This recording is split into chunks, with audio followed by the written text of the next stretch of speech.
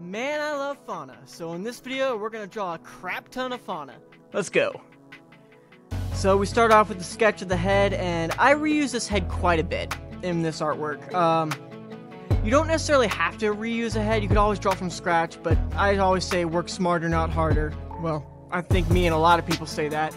But yeah, I basically started out with just kind of one pose and wanted to draw a bunch more. This is the first time I've drawn and not added like a base or or construction. So it's a little bit off in places, but it's passable.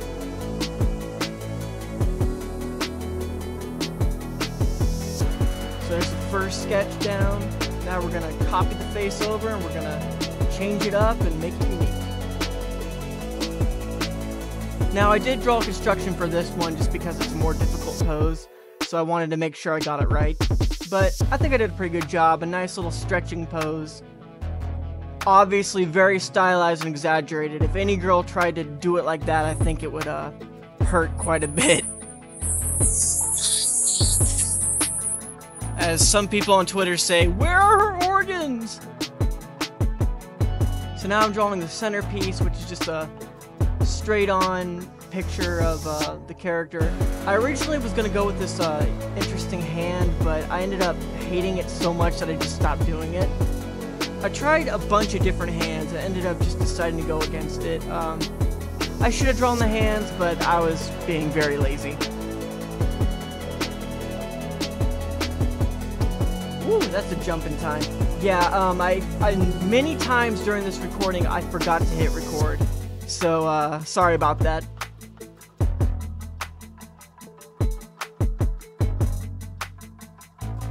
So yeah, we have a bunch of bases here now, and now it's time to start adding some details. Again, another jump in time, I'm sorry. But now we have the base colors, so I'm just trying to fix it up and make it look more attractive. And by attractive, I mean cleavage. I'm just drawing cleavage.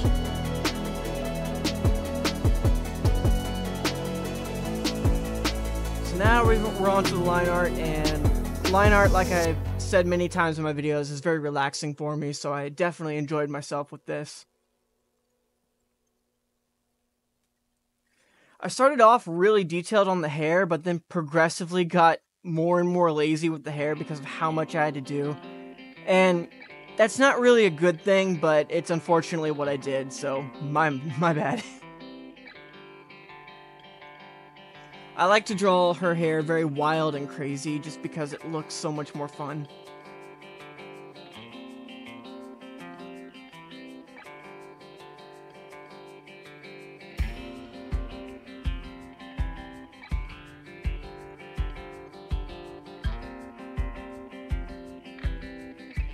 So yeah, I've been on a real kick of drawing fauna lately. It's just, she does really well. I really enjoy drawing her.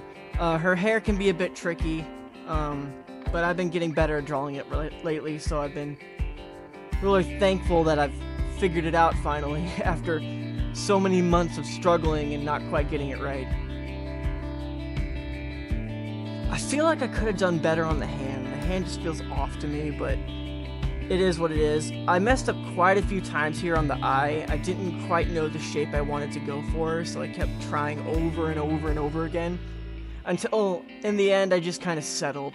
I didn't really actually enjoy the eye that I made, but it's good enough, man. I'll have to really figure out the eye shape I want next time.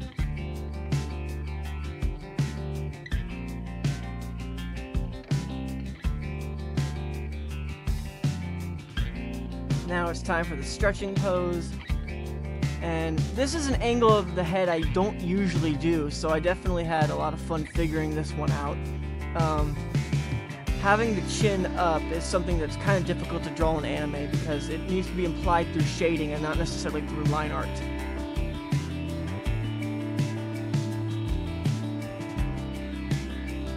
I wish I drew more tummy in the other pictures of fauna, but oh well, I guess one is good enough this time.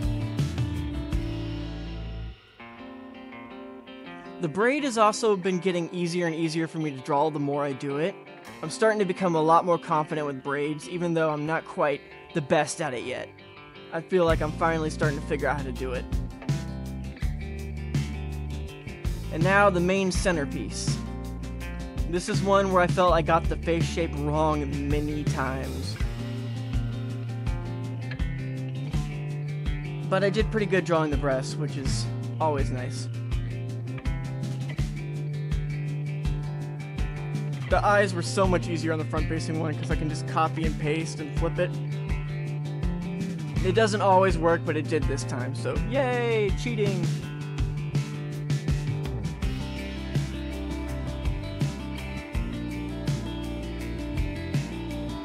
More wild and crazy hair, because man, that's fun to draw.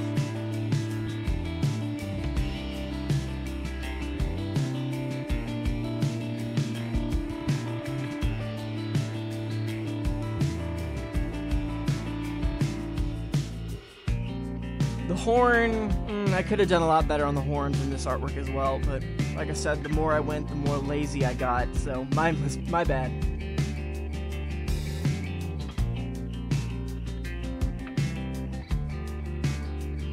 I went for a different expression here, and I kind of like how it turned out. It's definitely different and interesting, even though it's kind of like only the mouth is the interesting part on this particular picture of fauna.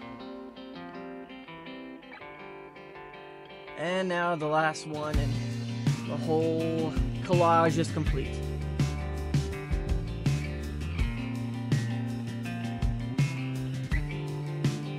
I felt like I did really bad on the hair on this one, and it's kind of like, ah, man. Now we're going to start adding the base colors. I just used the fill tool. I prefer to use the fill tool. It's just kind of what I'm used to.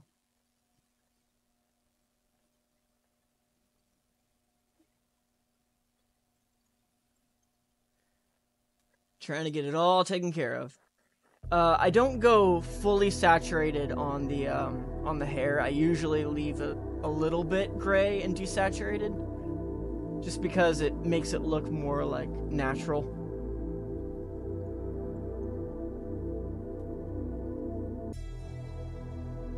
The inside of the hair is blue because it kind of adds a backlight that I really enjoy.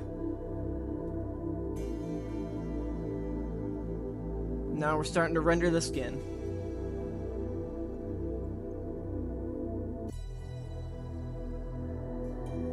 You gotta treat breasts like they're spherical, so you want more soft shading on breasts than hard shading. I usually use the blend tool or blur tool to make the hard lines softer, and then go in with an airbrush later to soften it up even more.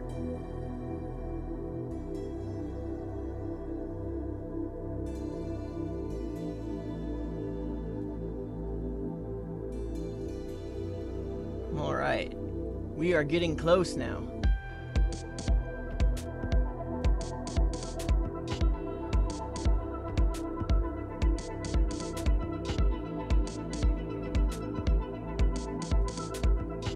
Now we're shading the clothes, and the clothes were something that I have an easier time drawing like swimsuits than I do regular clothes, just because they're very straightforward.